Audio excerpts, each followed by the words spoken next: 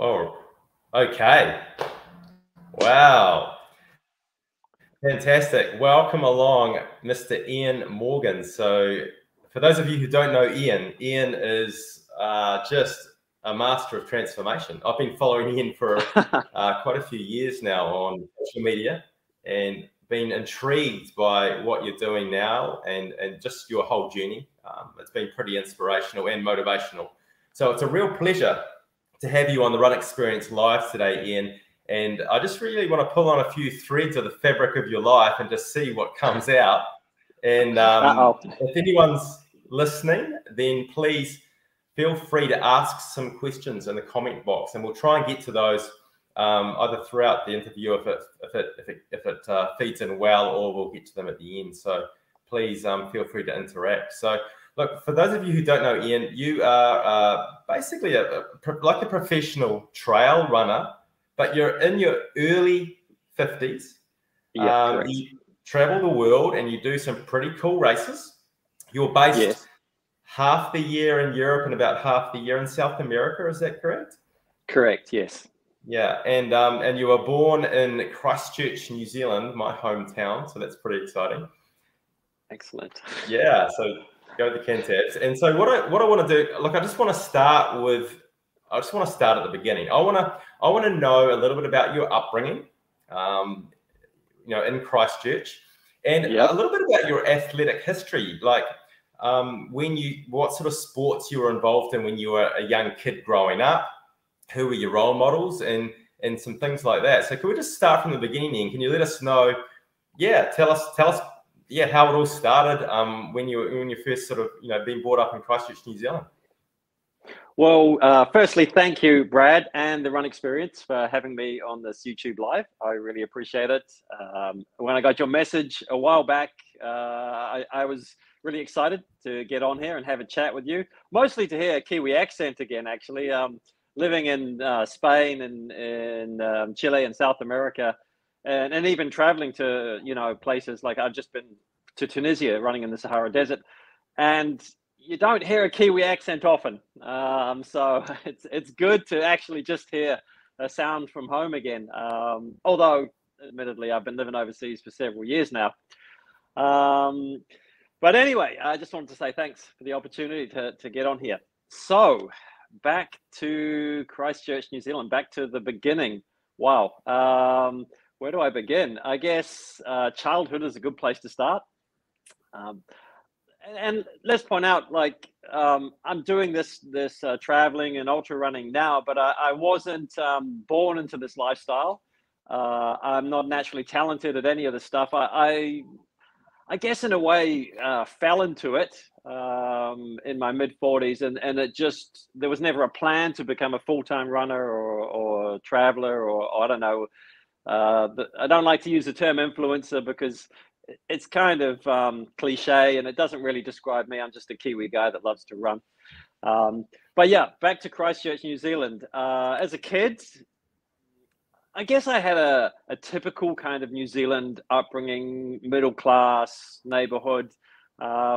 Had some difficult moments. In my family, my father wasn't the easiest person to live with, and there's some stuff that it was challenging, but I think everyone's got a family story that they could relate to, like that. But yeah, I grew up near the hills, actually, near the Port Hills in Christchurch, New Zealand, in a suburb called Kashmir, and just did normal Kiwi stuff that kids do, muck around in the hills, went hiking a lot, although we call it tramping in New Zealand, as a kid.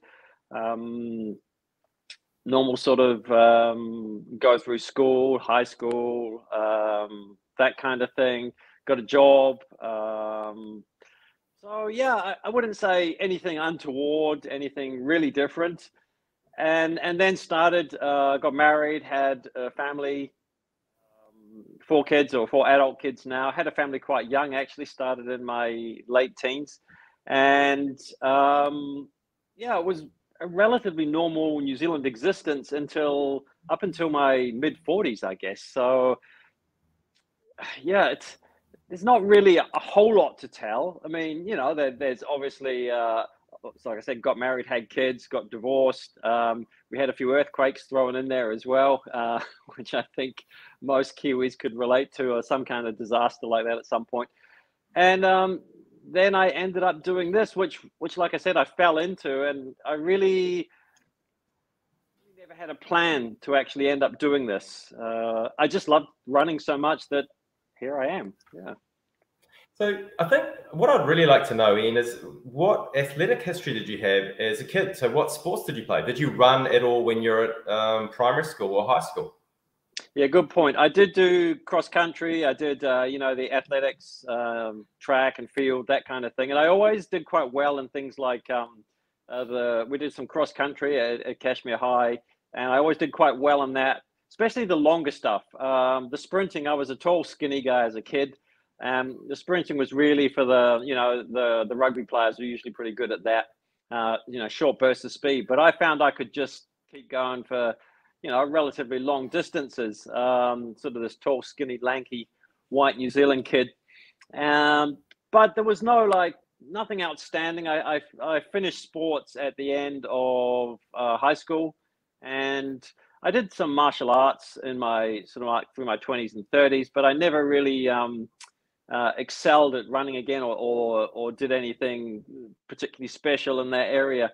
But I think, as you know yourself, Brad, growing up in New Zealand, I don't know so much now, but I think it's, certainly with my kids, taking them to school sports on the weekends, playing a sport, practicing at school during the week. I played a bit of rugby, a bit of cricket,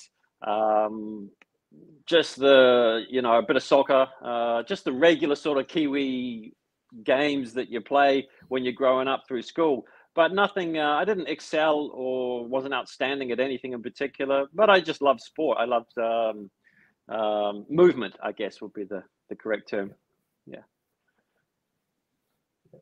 Yeah, that's cool. And so looking at your story, what happened, you obviously got a job, you had a family, and you got quite unhealthy. Like you put on a lot of weight, and you had some poor habits.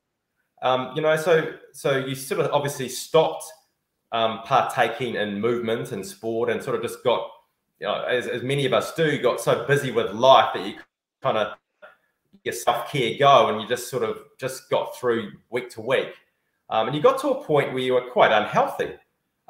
Yes. And then in your bio, you said that when the earthquakes happened in 2011, that was your sort of first moment where you decided to make a change. So I guess to that point, so your life was just going along. You were sort of getting by. You were unhealthy. Obviously, that's sort of the corporate thing, earning money and doing what we're all supposed to do. And then the Christchurch earthquakes happened, and that was a pivotal moment. Can you tell us a little bit about that? Yeah. So to put it in perspective, I was very unhealthy, and I wasn't obese. I mean, 105 kgs for 6'1" is, most New Zealand rugby players will probably be around that. Obviously, a bit more muscular than I was, but I was very unhealthy. I mean, I looked at my diet, looking back, what I used to eat. Sausage rolls for like morning tea, like at work at 10 o'clock break, coffee break, donuts and pies for lunch, maybe coffee and I don't know, a cream bun in the afternoon. Then I'd get home and I'd eat drink Coke, have beers, have potato chips, eat dinner, have some ice cream, have some chocolate, have a bottle of Coca-Cola, like those 1.5 liter bottles of Coke a night, plus 3 or 4 beers. Now, all of that stuff was super highly processed, rubbish, just junk. I was just pouring thousands and thousands of calories into my body every day, and it was basically processed sugars and chemicals. So while that's considered, some people would say, oh yeah, well, that's not so bad, a bit of Coke now and again won't hurt you. But it's like anything, consistently drinking rubbish and eating rubbish over time just takes its toll on your body. And that's what happened to me. And it snuck up on me, I guess. And not being active and working, yeah, we got to this point where I didn't even know I was that big. You know, getting up out of a chair, I had to like put both arms down and push. I couldn't actually just stand up just like this from a sitting position. So yeah, well, fast forward, we got to the 2011 Christchurch earthquakes, and at that point, I lost the house I was living in. We had some rental properties in Christchurch too that were damaged. We actually moved into one of them that was not so damaged at the time, and we ended up in court with the government fighting for about I think two and a half years over some insurance related stuff with EQC and that kind of thing at the time. And we won, and then they appealed it and they reversed that decision, and then they said we had to go to the court of, and there was all these sort of things going on like this. We were trying to find somewhere to live. We were trying to negotiate with the insurance companies to rebuild our house, and I was incredibly stressed. And you know, I thought, like that 11 seconds that the earthquake happened, everything I had planned, everything I had worked for, saved for, you know, paid insurance on, paid mortgages on, in 11 seconds, just like that, it was like someone pulled the rug out from under me and it was gone. And I thought, well, I'm covered for everything, and this is New Zealand, everything will work out. Well, it doesn't quite work that way in real life. And I thought, man, life changes in an instant. And of course, there's some people that we knew that lost their lives in this. Some people were injured, and some had lifelong injuries. And I just saw how quickly the world changed in just that moment. So I thought, I started to, like, I don't know, examine my own life, look at what I was working towards, and I thought, man, it's quite empty. Like, I'm building all this stuff up, but for what purpose? What is the purpose that I'm going to have money to and houses and whatever? What am I going to use it for? What, I'm going to retire and I'll have some money to what? What's the purpose of it? And I guess I started to question, you know, what's my meaning? What's my purpose? Why am I here? You know, and when you're busy, you're raising your kids, you want them to have a good future, and you don't really think a lot about what you're here for, what you're going to do in your future, you know. So it sort of got me thinking, I guess. This took a while. It was a bit of a process, and I started to think, you know, I'm not actually really happy with who I am. I don't really like myself. I didn't like to, because after the earthquakes, we had we couldn't work so much. We couldn't do a lot of things because everything was closed down. And I started to sit with myself, and you know, in those quiet moments, I thought, man, I don't really like myself. So there was like a whole number of things going on. So I thought, when was the last time I was happy? And I thought, man, I remember being a kid, spending time in the hills, you know, being active, doing stuff. And this sort of thought started to creep in, which led up to, you know, like 2 or 3 years after the quakes, it led up to that point where I was sitting on the couch one day, watching TV, just sort of numb again, drinking a beer, still thinking about it. And then that thought came back into my head. Like, if you don't get up right now and go out and run, just that feeling of moving or do something, it's like a pivotal point, I guess. I thought, I've got to do this. I've got to just do something. And I thought, last time I was really happy was when I was a kid running in the hills. So I'm just going to go out the door and run. And I just did. I don't know why. Something compelled me just to do it. And I know it's not Forrest Gump, it's not a cliche, but it was just that powerful. I knew if I didn't do something, I was just going to continue on this path of like feeling numb, not feeling fulfilled, having no purpose. So that's where it started. Yeah, that's really powerful, Ian. I think it's a really powerful point. And what you just said is, you know, it took that earthquake to give you almost some time to reevaluate, hey, who am I? What am I doing? And then I love what you said there. I think that's a really cool comment. You thought about, hey, what made me happy as a kid? Because so many of us get conditioned as adults to just yeah, work, earn money, get into debt, pay for stuff.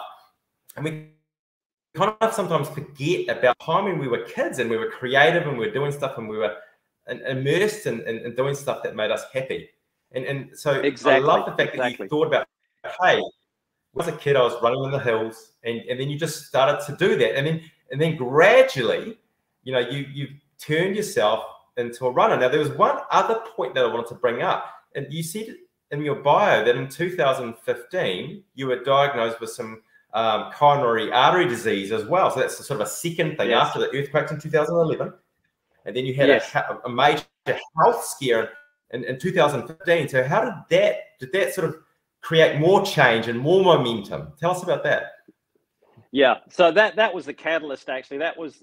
I mean, I don't like to use the term "final nail in the coffin" because, let's face it, I'm still here. But that was the deciding point where okay, to put it into people that don't know the story, I was running a race, Queenstown Marathon, and I started the race. Just didn't feel quite right. I thought I had a bit of a flu, a bit of a cold, something. Anyway, I started running and I just couldn't breathe. Started to get a pain in my left, sort of left shoulder, this side. So I thought I'd pulled something, but I just kept running, and it got worse and worse. I got to about the halfway point, 21K, and I remember coming up to near to one of the aid stations, and there was someone waving, one of the race marshals, and apparently I'd like turned sort of grayish color and wasn't quite with it. And I ran over to the aid station and I collapsed and passed out. They sort of forgive my memory because it was a bit fuzzy. I came to and they were checking my pulse, and they called an ambulance. They said there's something not right. We're not getting a very good pulse, etc. Ambulance came, they checked me out, threw me in the back, pulled me from the race. So that was my first DNF. And they said, we're rushing you through to hospital, the Queenstown Hospital. They put me in there, did some tests, and they said, we're sending you through to Dunedin, to the cardiac unit, to have angio, because there's some issue with what's going on, all the bloods and etc. Anyway, and at this point, I'd spoken to my mother, and she said, yeah, both your grandparents died of heart attacks before you were born. Both me and your father have had problems, etc., etc. Now, I don't like to say it's a genetic thing necessarily, because for me personally, I had a pretty crappy lifestyle in the sense of what I was eating and doing. Of course, I'd started to run, I'd got fitter, I'd cut out things like alcohol and whatever. But, you know, it's like anything, you can cause a lot of long-term damage and inflammation, and it doesn't just go away overnight. And there was also a lot of stress still. I was still dealing with insurance stuff, etc., etc. I was going through a marriage breakup and eventual divorce at the time. So there were a whole lot of other factors playing into it. But yeah, they did the angio and found out I had the two left arteries were blocked and partially blocked. And they said, "Oh wow, that you're super lucky," you know. They did say, because I've been running maybe about a year and a half at that point, they said, you're actually in pretty good shape otherwise. Like the rest of you's in really good condition, but this is something we'll have to monitor. They threw a whole lot of drugs at me, and then they said, you're on your way. Now, actually, to be fair, and I'm not suggesting anyone shouldn't take drugs, but the drugs made me feel a lot worse than I did before. The heart issue, I was tired all the time. I had muscle aches and pains. I was on different types of statins. I can't remember. I know I was on more medication than my mum, who was, you know, in her 70s at the time. So I thought, man, this isn't right. So I started to look at things like diet and lifestyle, meditation, a whole lot of things. I changed to a more like whole foods diet, so not processed stuff, not you know, basically if it was growing, and it didn't have, you know, more organic, whole food, that kind of stuff. Went plant-based for quite a while. You know, personal choice. I'm not suggesting any diet for anyone, but yeah, for me, it worked really well, and I eventually came off the medication just because I think a lot of the problems that I was having were based on, if I just take a pill or if I just do this, then this is going to fix that, rather than looking at the inner causes. Because I was going through a bit of a life shift too, in the sense of, rather than just scratching the surface and taking another pill or making more money or, you know, finding a quick fix, it was more a self-examination of, you know, what's my purpose here? What do I want to do? What truly makes me happy? What do I find fulfilling? So I looked at a lot of different factors during that time. So yeah, I woke up after the surgery. I had the news, got discharged from hospital, and I went and sat in a coffee shop for a couple of hours because I was still in Dunedin at this point. And I just sat there and I thought, okay, so this is this is the biggest warning shot across your bowels you've ever had. You know, what's it gonna take for you to really start to pursue those things that you really want to do in your life? And I thought, this is it. This is the moment I decided. And I made a decision in that coffee shop. I'm now going to pursue the things I'm passionate about. I'm going to do the things that I find really fulfilling. I mean, obviously, there's a lot of logistics behind. I didn't just like drop everything and say I'm doing this. However, that was the path I was now on. And I decided to actually truly live each day, rather than say, okay, so when I get to 65 and I retire and I have this much in the bank and I have this, and then everything's come to fruition, then I'll give myself permission to start enjoying my life and do something fulfilling. And I thought, no, today's the day. Right now, after you leave this coffee shop, you're starting to do those things, because you could, you know, get hit by a bus, have another heart issue, have a stroke, get cancer. You could, you know, just have some kind of freak accident. The plane could crash on the way back. Anything could happen. So make the most of what you have right now. And that's how I live my life. And I've done that ever since that moment. Yeah, that's again really powerful. And I think a lot of the times we get these little messages and signs, and a lot of people just bury it and just carry on because it's the easiest way to deal with it. And what you did is, I think, took the harder choice. Right, you made some big changes, and you brought up some really interesting points about people sometimes just blame genetics, when actually there's a lot of epigenetic studies that show our lifestyles have an effect on the expression of those genes. And so therefore, yeah, you may have a genetic predisposition, but you know what? Your lifestyle has huge effects on how they're expressed. And, you know, you've shown that, you know, if you make changes with your diet and with your exercise and with your outlook and your mindset, you can actually maybe reduce or even sometimes eliminate those lifestyle medications that our medical system put us on. Yeah, and I think a lot of the time our medical system is so overrun and so busy that they don't have the time to sit down and go through that lifestyle stuff. And so they just throw the meds at you, and you're kind of left to your own devices. Exactly. And you made a really good point there, Brad, about,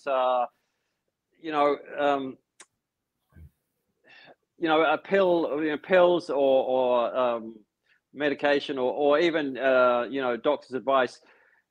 You know, it's good to listen. Obviously, I'm not suggesting anyone don't follow what their doctors say. I would never get involved in anyone else's medical decisions or choices. However, it's really important to realize the responsibility for our health isn't up to, we can't outsource it to a doctor or a medical profession or anything. We have to take some responsibility ourselves, and we can research it and we can make choices and decisions, and we can also make adjustments on the journey. Like I've changed a lot of things as I've gone on about how I eat, what I eat, the lifestyle I live, when I need to sleep, all these kinds of things have an effect. So it's not just one thing, it's many different things. But certainly, how you were talking about epigenetics, was it how lifestyle can express itself in our genes? We're almost like our genes are programmed a certain way, but we can, through how we live, reprogram those, and we can get different outcomes I've been watching some interesting stuff lately about some guys, some scientists actually, and they've been talking about how, yes, we have genes and genetics, but a lot of what we tell ourselves and even subconsciously can express itself in what our genes then go on to do. And I've done studies where they've put people in families with that are, like adopted kids, and they've looked at them and they've said, well, they've gone into this family where everyone says they have a predisposition for genetic cancer, and those kids that didn't have that then start to develop the genes that are more sort of like heading towards cancerous issues. And it's almost like the influence of the people around them that are always talking about, we have this in our family, we have that in our family, almost like has some kind of effect on reprogramming their genes, just being around. And I guess it's like anything. If you're told you're as a kid that you're not worthy, or you're stupid, or whatever, and you get that throughout your life, a lot of kids carry that through to adulthood. So I think there's, going a little bit off topic, but I think there's a whole lot of factors that come into it. And I kind of it was like having a reset at that point of like shutting the computer down and rebooting the system. And I had to start examining all these things, my pre-existing beliefs around a lot of things about lifestyle, diet, and health, and start to reprogram myself and learn. It's a constant learning process. So yeah, it's a good point that that our lives aren't just based on what pills we take from the medical profession or what we've read on Google. We have to learn, practice, adjust, and we're always growing. Yeah, that's exactly right. It's an evolving process. And I think, if there's anyone listening to this conversation on YouTube, then I'd love people to ask Ian some questions about his journey and about some of the things that he's learned. So feel free to pop in and ask some questions, because I'm sure Ian's got a few pearls there that we just need to continue to bring out. Now, tell us a little bit more about this journey into. So you moved overseas and started racing in trail runs. So how did that sort of eventuate? So you went overseas and you started racing these amazing trail runs all around the world. Yes. So tell us a little bit about the start of that process. Well, to be fair, that had a lot to do with my current wife, Fran, or now wife, Fran, who is a Chilean Spanish, actually. And we became friends on Instagram, as you do, just chatting. And she was talking about the races in South America. And eventually we met up in Italy. And then I went to Chile for a bit. And then I went to the US to run the Boston Marathon. And she came up there to support me. And I don't know, we bounced around the world for a few times and met up. And then I decided, what the hell, I'm just going to move to Chile. And this is crazy. We both get on super well. And she was the one that was probably more into the ultra scene than I was. I was just sort of like dipping my toe in it. And I just fell in love with the outdoors. I guess it's like going back to that point I discussed earlier about being a kid running in the hills. There was just something, the feeling of freedom, the feeling of pure joy, the connection. I think just to be out in nature, I just felt really strongly that it was like coming home, I guess. Just being outdoors, I just love it. So yeah, when I started to live in Chile, obviously we lived in next to the Andes here in Santiago. I mean, they're on our doorstep. We lived about 2 kilometers from the foothills of the Andes, which then went into the big mountains. So I would head out the door in the morning of our apartment, and within 2 kilometers, run up some small side roads. I was at the trailhead, and then boom, I'm off to 3,000 to 5,000 meter mountains within about sort of 14 to 20 Ks running. You're up in like the big mountains. And to put that in perspective, what's Mount Cook? 3,800, something like that, 3,600 meters, I think, in New Zealand's highest mountain. So they call them the hills behind where we lived. We which were they call the pre-Andes, which are like the foothills, they're 3,200 meters.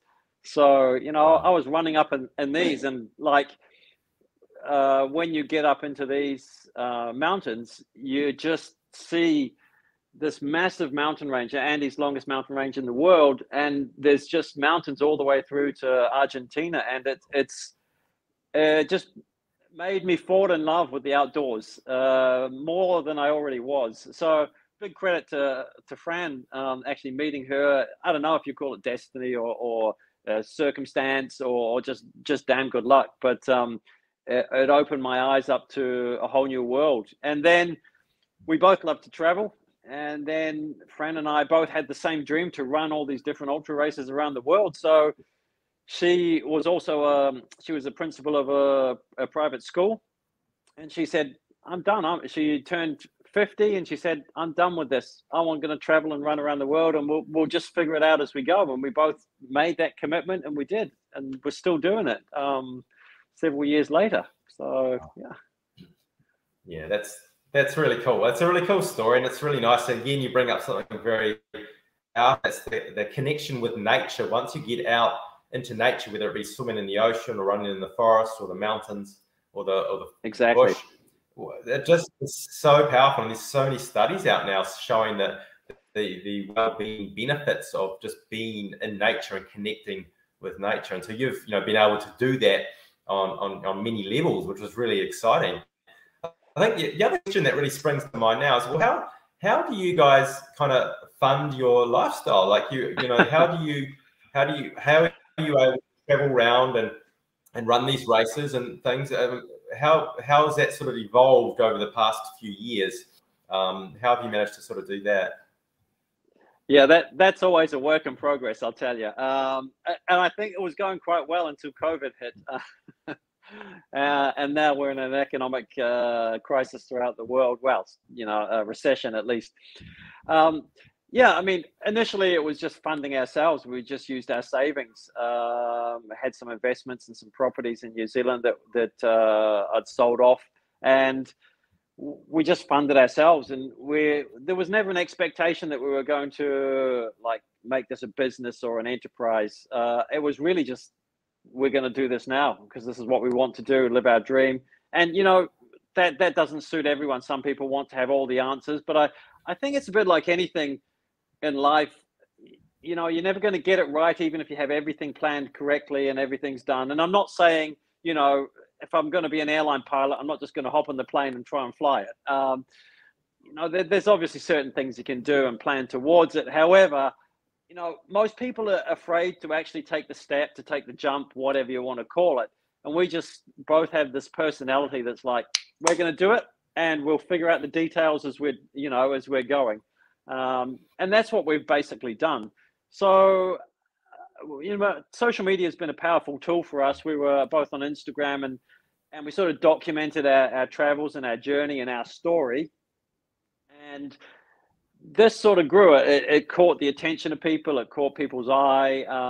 It's a bit of tongue in cheek, a bit of self promotion on there as well, which was initially quite hard to do as a Kiwi because we're really not that way. And I had to learn to do it, and it's taken a long time. Sort of like, I mean, if you look at my social media, you'll see it's relatively. I mean, there's the Kiwi boy there, but it's relatively glossy. It's relatively polished to the point that you have to like put your story out to the world so the world gets to see it, and then it creates this snowball effect, I guess. So we learned that along the way, and then brands started to reach out to us and invite us to races. We started to get some regular sponsorship deals with brands. And it's just sort of rolled along from there. I mean, we're now doing some work with UTMB World Series. So we just ran CCC, which at UTMB, which is the big race in Chamonix, France, sort of like the the Rugby World Cup of ultra running. And to put it in New Zealand context, or the Super Bowl, or for US viewers, or it's like the premier sporting event for or Ironman Kona for like ultra running. So these guys just sort of took notice of us, I guess, saw what we were doing, and yeah, we've remained humble throughout. We know that at any moment, you know, it can be switched off, and we learned that in the pandemic. We had some good sponsorship deals at the start of 2020, and it was funny. Fran and I were talking. We said, "Well, we've finally made it. We've finally got this regular income from all these brands. We've just signed this new contract with a big brand.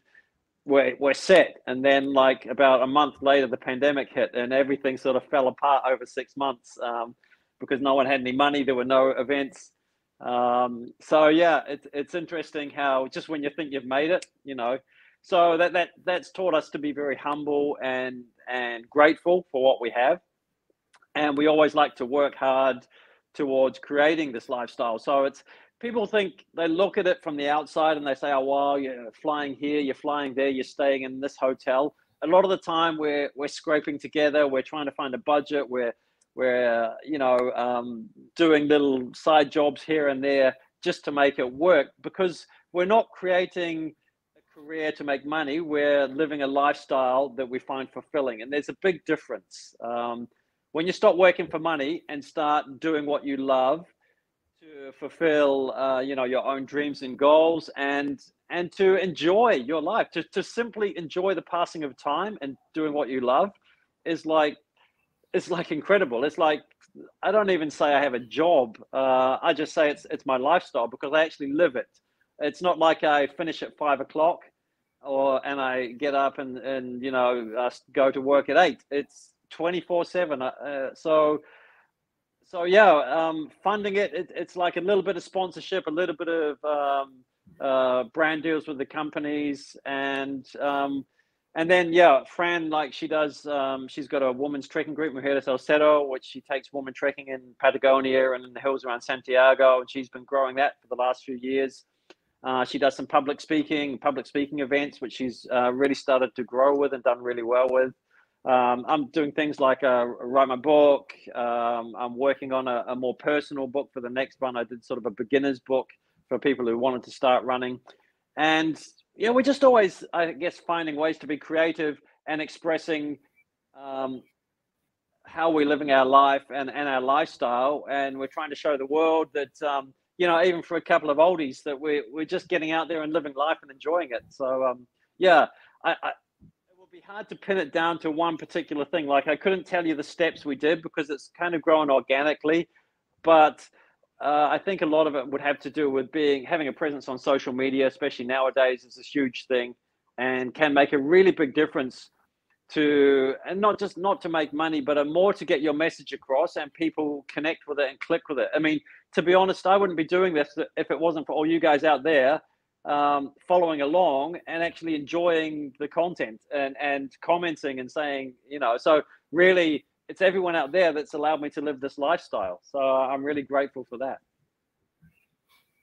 Yeah, that's really cool. And I mean, your Instagram, and you know, for those of you who are watching and wants to connect with Ian, some details in the notes. But basically, we can connect with you on Instagram, and you've got some fantastic shots, some beautiful shots of nature, and also, as you said, a really nice underlying message. You have quite a lot of posts with your before and after, and your ability to show that transformation, like a nice seed to sow in people's minds, to say, hey, just because you're living this way doesn't mean you can't get to this if you just put the steps in. Exactly. It's just about making that mindset shift, and that's what you've talked about, having that mindset shift, and then not necessarily planning everything out, but just taking the next step, and then taking the next step. And not being too much of a perfectionist about saying, oh, we've got to do this, and this, because if you do that, you're always going to have barriers, where if you just take the next step, you'll find that opportunities arise with that correct mindset. So I think that's really a really good point that you've put. Again, if people are watching this, please feel free to ask some questions on the line, and you know, get in, ask some of your questions, because otherwise I'm just going to keep asking some other questions that I've got planned. The other thing that I wanted to talk about was your book. You've just written a book called Lacing Up. I think it's the first steps of your journey. Is that the one that's been released? Yeah, that's this one here. Yeah. So I just did this one. Now, I was actually writing, I guess, two books at the same time. So this one is only a short 105 pages. It's just really basic. It's for beginners. It's like that moment I got up off the couch and the lessons I learned, basic things like consistency, discipline, creating habits. Really short, really easy to read, nothing complicated in there. You're not going to get a whole lot of this happened when I was a child, and then this, I did this, and then that, and et cetera, because I'm getting messages all the time from people saying, what do I do about this? What do I do about that? Asking a whole lot of advice. And I thought, man, if I could just put something really simple together while I'm writing like my biggest story, this is just going to answer a whole lot of questions for people that just want to start. And there's nothing new in there. You know, all the lessons that we need in life have been around for thousands of years. All the Greek philosophers, the Stoics, Eastern religions, Buddhism, Hinduism, etc. All this stuff has been around, and the message is always the same. And I'm kind of surprised that people keep writing books about it, and it's basically the same thing throughout history. However, I do the same. I buy books and I read them to learn, and we can always learn something new and see it from a different perspective, because we all think a little bit differently and how we convey those thoughts. But yeah, so I wrote that, Lacing Up, just for people who want to get started, and it's been super well received. I was really happy with it. Did have a problem with the first printing. The guy I got to edit it messed it up a bit, but now that's been fixed. But anyway, such is life. It was my first attempt, so it's like anything I do in life. I get into it, I get started, have the enthusiasm, do the research as I go, and learn from the mistakes and lessons. And I think that's like anything I do, like with my running, like with my diet, like with my lifestyle in general, is you have to be willing to fail. You have to be willing to accept your mistakes and failures and take responsibility for them, and also put them right, learn something from them and put them right. And I think that's it's called being human. It's a process. Now, when I first started running, I got a lot of feedback and comments from people. Why are you doing this? Why are you selling your houses? Why you're too stocky to run? Well, people actually didn't say it as nice as that. They just said fat.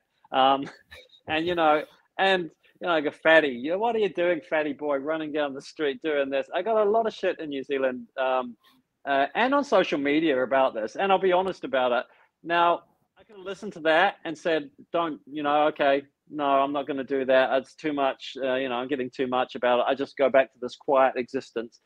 But I thought, no way. This is what I love, and I love doing it, and ultimately, it's an expression of what truly makes me happy. So I just continued down that path. So yeah, part of it is learning to shut out those voices and opinions of others. And I'm not saying don't listen to other people. Obviously, you can learn a lot from other people. And a lot of the time, if you close your mouth and open these two things here, you can pick up a heck of a lot.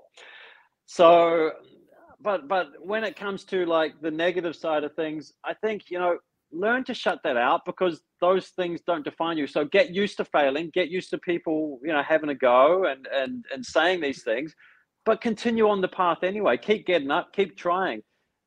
I don't get it so much nowadays as I did at the beginning, because I think as you learn and grow more, and then people see you actually doing well at something or loving it and enjoying it, they sort of turn from that, finger pointing to saying, wow, this guy's actually happy and he's doing something, and he how do I get that? And they start to question themselves.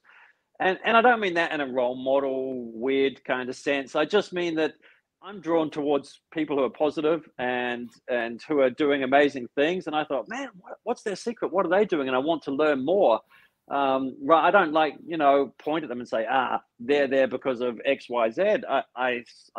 I find it fascinating, people that are successful in a whole lot of different areas. So I want to learn more about them. And I think you have to develop that mindset of like being consistent, going down this path, keep going, keep trying, fail, you know, dust yourself off. And I say this a lot in my posts, and that's where the transformation thing comes from. I do these befores and afters because people say I can never get to this point. But I didn't like wake up one day and everything was perfect. It's years and years of work, of experimenting, of trying, of failing. I think for the first year and a half, I got up every day and I was sore and I didn't want to do the work and I didn't want to do the workouts and I didn't want to go and run. And sometimes when it was winter in New Zealand and it was minus, you know, 4 outside, maybe it was raining. And I thought, what am I doing this at 5 in the morning for? It's crazy. You know, I would honestly say I gave up, you know, at least 2 or 3 times a day for that first year and a half. But I still did the work. And I still got up and I know it's not always easy and I know it's challenging. I mean, I was going through, like I said, a divorce and had, you know, my kids were coming into their 20s and they were having their own issues and there's a whole lot of other things going on. However, if it was easy, I think everyone would just do it and it would be easy. Some things in life are meant to be challenging and hard. And it's meant to test if it's really the thing you want to do sometimes. I've stuck through this through heart issues, through personal issues. I mean, I had COVID in 2020, ended up in hospital on oxygen in South America.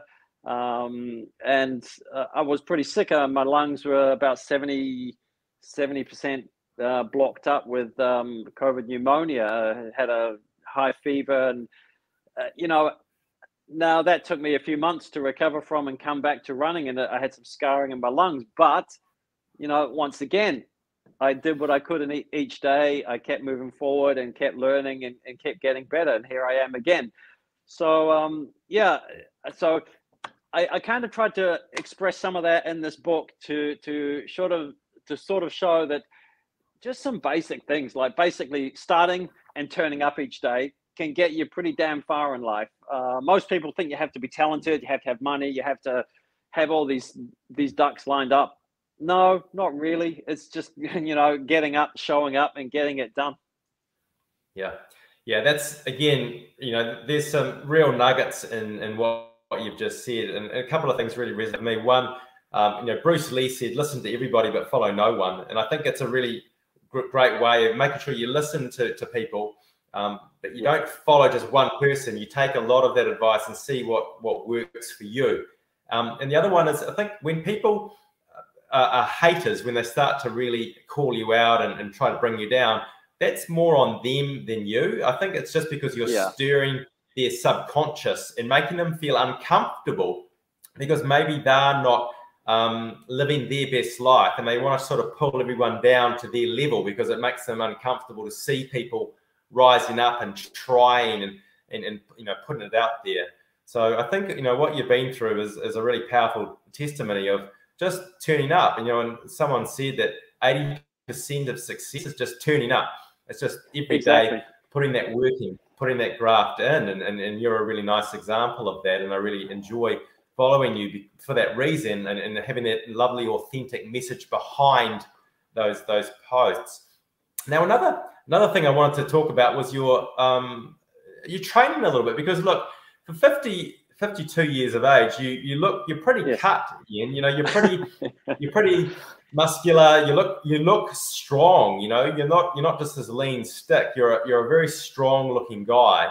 Can you tell us a little bit about your strength routines that you do, and how do you incorporate that into your run training? Can you just give us a little bit of a heads up on that? And if there's anyone listening to this, and if they've got some specific questions about strengthening or training, feel free to ask. For sure. Yeah, good point, Brad. And so for me, strength training was something that came in a couple of years after I started running, because I was just getting injured all the time. And, you know, I was starting to get faster, but man, every time I started to push it a little bit, I was getting injured. And I thought, what's going on? I thought running was meant to be this beautiful, amazing thing and everything would flow and I'd be like, you know, feel like I did when I was a kid. But I was just always getting injured. And that's when I started to look into it. Because, to be honest, no one, you know, I didn't ask. the physios or the doctors, they just seem to always say, "Ah, yeah, you've done this. You need to take 6 weeks off and do this and do that, and etc. etc. Take some ibuprofen." I guess, you know, similar kind of thing I was used to from like the heart issue when I had the heart issue. That it was just take a pill and take this time off, and this is the standard thing. So I started to look into strength training and mobility. And then I found there's this whole new world that I knew nothing about. And I thought, man, you know, if I can build this kind of resilience, I can be doing this when I'm 70 or 80. I mean, not to get too far ahead of myself, because like I said, living in the moment, etc., etc. I want to, you know, stay there. However, I wanted to have longevity in what I was doing and to enjoy it as long as I could. So I thought, man, this seems to be the key to doing this. So I started researching it, started practicing it. I went and saw a couple of gym instructors in Christchurch about strength training, or specifically guys that were runners as well, and started on this strength and core type of routine. And you know, I realized straight away, like, I had no strength, like no core stability. I had terrible running form. So I worked on things. I think I worked for about 6 months just on running form alone, like moving from like this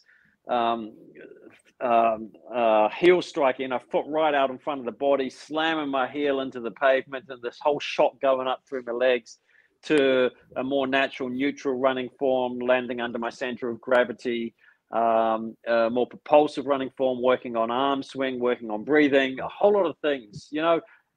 It's like anything in life. There's not like one thing. It's usually a combination. Recovery, what I was eating, what would help fuel my recovery and building muscle, things like this. So yeah, so the basic strength routine started to come in, and it was like a learning process, and it's cyclical depending on what I'm training for as well. If it's a longer ultra distance type race where I'm going to be upright for a lot of hours, you know, 100-miler plus, you know, I do strength work more specific to being able to be upright. So I'm focusing a bit more on core type work, upper body strength too. Obviously, I don't have big arms. I'm not super muscular, but you're carrying like a hydration vest or backpack, and that might be 3 or 4 kilos over the course of a long distance race. So you have to have some upper body strength there to have the back and the shoulders, etc., to be able to carry it. You're going up and down mountains, so you need a certain amount of mobility and stability. So yeah, generally, once I'd built that strength, and that was like some gym work, so some like lower rep heavyweight sets and circuits, things like working on legs. I mean, you know, without going into specifics, because it depends what you're training for, and obviously age plays a part in it as well, etc. Age, gender, personal circumstances. There's a whole lot of different factors. But most people don't do enough strength work, especially runners. And I would really encourage all runners to do strength work. Like, I would say it's not even like an add-on to your running. It's actually a necessity, and not just as a runner, but as a general in life. You know, to get to your 70s and to still be able to open a jar of something, or to grab something from the cupboard above your head. A lot of people can't do it, and this is a big thing in society. So I would totally encourage strength work of any kind. So yeah, so strength work is specific to what I'm training for, like going back to that. So whether it's like heavier weights, low reps, or more reps, less weight, I kind of mix them up depending on what I'm training for. And I do a maintenance kind of body weight exercise routine that I can do anywhere in the world. So it's generally things like push-ups, leg raises, window wipers, so like floor, core work. I have some, like, I usually take some light weights if I'm traveling within, like, say, Europe, or like now in Chile and South America, traveling by car. I just take a kettlebell or some dumbbells with me wherever I go. Just add in some real basic free weight exercises. But most of the stuff you can do body weight, to be honest. Most people can't do, push-ups. They struggle to do them, but you don't have to do, 50, 100 push-ups. You can start with, try to do 3 or 5, and then try to do 3 sets of that. And just 20, 30 minutes each day, you'll be sweet. If you do it consistently, don't, like 5 times a week, 20, 30 minutes each day, and do that. You're not going to see any difference for 3 or 4 months. You won't really notice anything. But a year from now, man, you are going to feel the difference. You are really going to notice it. Most people try to do like 3 or 4 hours at the gym, and they first start. And within like 3 to 4 weeks, it's done, But a little bit over time, consistently. Now, obviously, depending on what you're training for, you're going to have to work a bit harder if you want to do other stuff. But yeah, strength training is so individual to each person. But for example, when I met Fran, she wasn't doing any strength training, and now she's a regular gym goer. She works out a lot, and she's built up a lot of strength. Her body composition has actually changed. Now she's she's a little bit older than me, but you wouldn't see her. If you look at her photos on Instagram, I'm not going to say her age. You can go and see her Instagram. It's got her age on there, but it would be rude to say my wife's age on YouTube without permission. That might affect my longevity. But yeah, so strength training is an important part in both our lives, and like seeing like. It's a big part of your life too, Brad, and like with the ocean swimming too, cold exposure, exposing yourself to nature, and being out there in all different conditions, it makes a huge difference to resilience. I mean, look at you, you're a fit guy too. Your times are super good with the running, and you're in super good shape.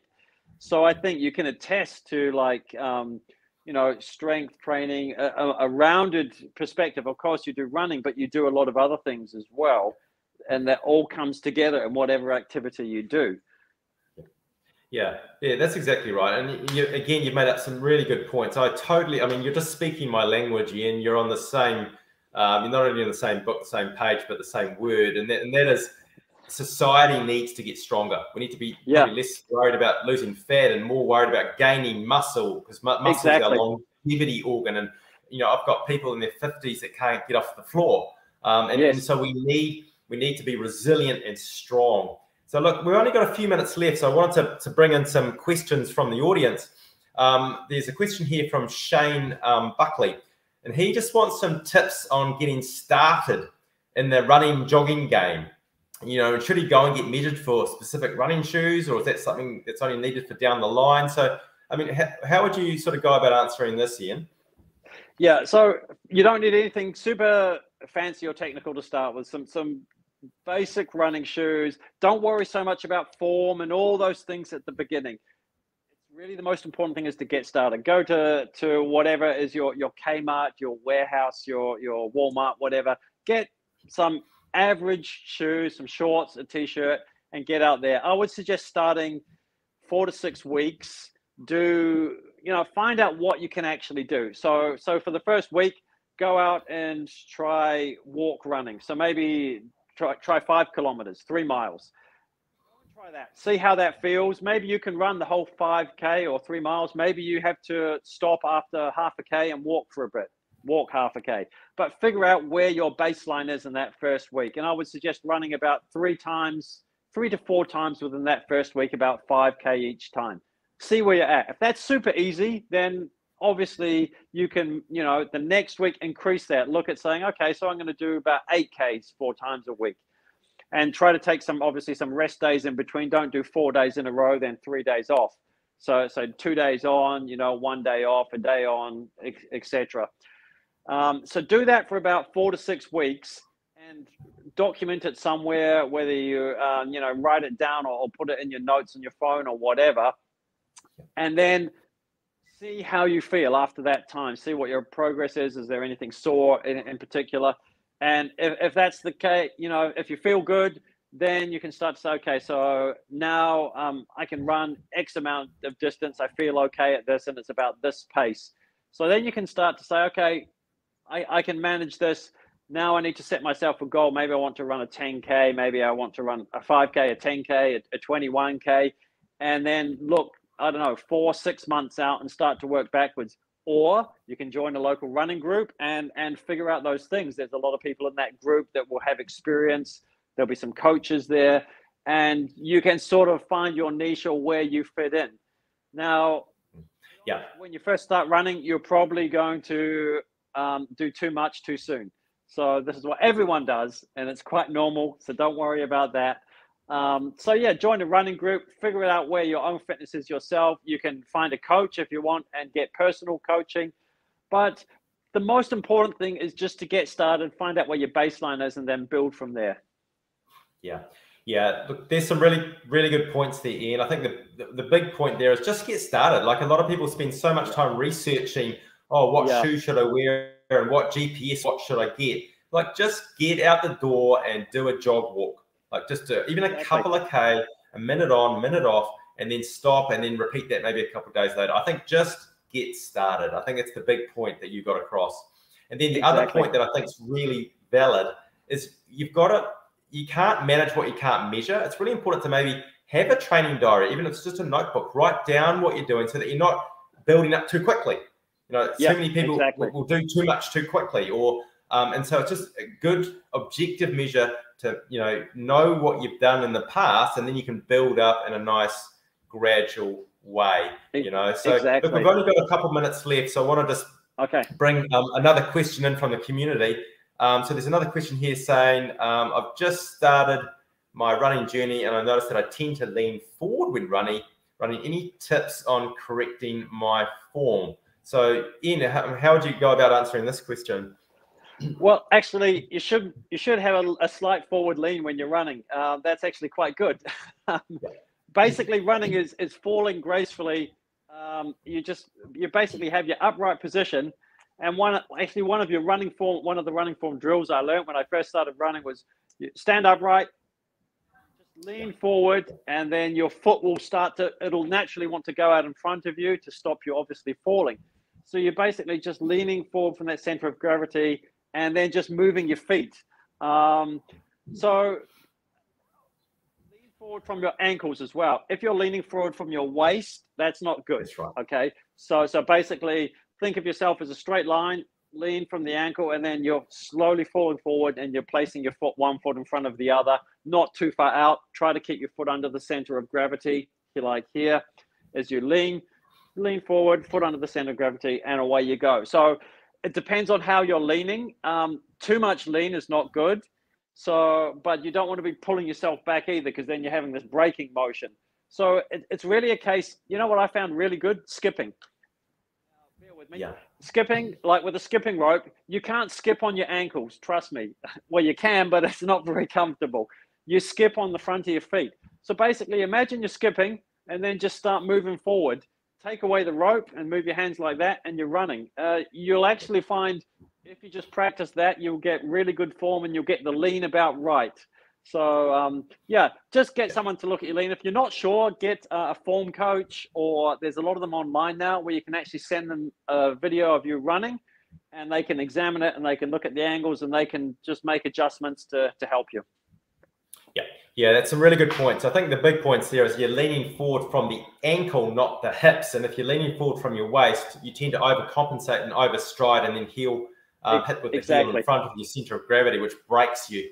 So I think it's a really good question. I think it's a really good idea to look at your run form. I think in terms of exercises and stretches, for me, I always tell people, look, it's working on your core, because when you have a strong core and you're stable, you're then able to maintain that lean forward from the ankle and not break form when you're running. And so core stabilization, and then just the basics, definitely stretches around the hip flexors, because a lot of us spend too much time sitting down. We could have a whole episode on that. So if we can stretch out your hip flexors and your quads and then look at core stabilization, that will help you hold that lovely form from the ankle, which will then really help maintain that efficiency, which is going to help your running and make you feel better, less injuries, and also perform better at the same time. So that's really cool. Hey, look, Ian, we've had you now for over the hour. It's been so good chatting with you.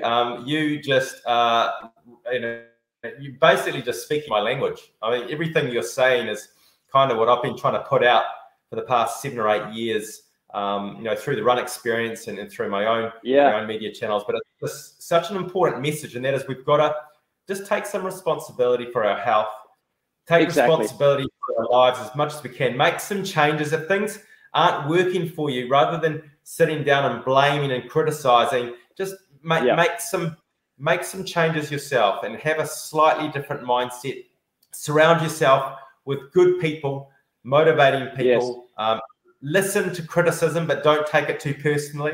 You know, listen to people telling you things, and take on board and allow that to navigate change as well. But look, you're an incredible example of what can be done when you have that mindset shift, when you take a bit of time to get to know yourself, and hook into what actually makes you happy, and then use that to create purpose. So you're a real inspiration, Ian. It's been so cool talking to you. And look, I'm going to continue to stalk you on social media and ask you a few questions online. Of course. So it's been great. And look, maybe one before we go, what's your next race? What's coming up for you, so we can keep an eye on you? Wow. Well, actually, I'm doing some local races here in Chile. So I've got one coming up in January, I think. So nothing for the rest of the year. It's kind of my off season now. So it's just training, heading up to the big mountains. But yeah, I'm doing a local race here in Chile in February, and then back to Europe next season, probably around March, April. And I don't know, there's so much going on. I can't tell you everything now, but there's going to be mountain races, probably going to be some more desert races. And there might even be the odd jungle race in there, but stay tuned. We'll have to wait and see. Oh, that sounds really exciting. I can't wait to follow your progress. If you want to get in touch with Ian is on, he's on Instagram, and he's got that great book, Lacing Up, which we'll put some details in the show notes as well. But thank you so much, Ian. It's been an absolute pleasure. And we must do this again sometime in a couple of years to review some of the future adventures that you're going to partake in.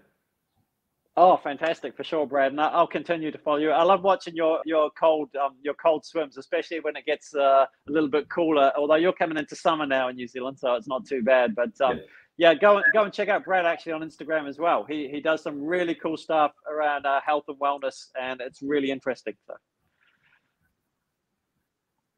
cool. Hey, thanks.